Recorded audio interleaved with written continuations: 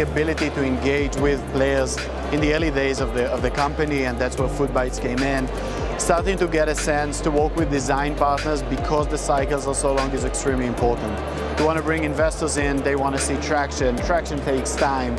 You need to build scalable models. So as long as you can avoid some of those pitfalls in the early days, you can save years, and years in startup is a lifetime.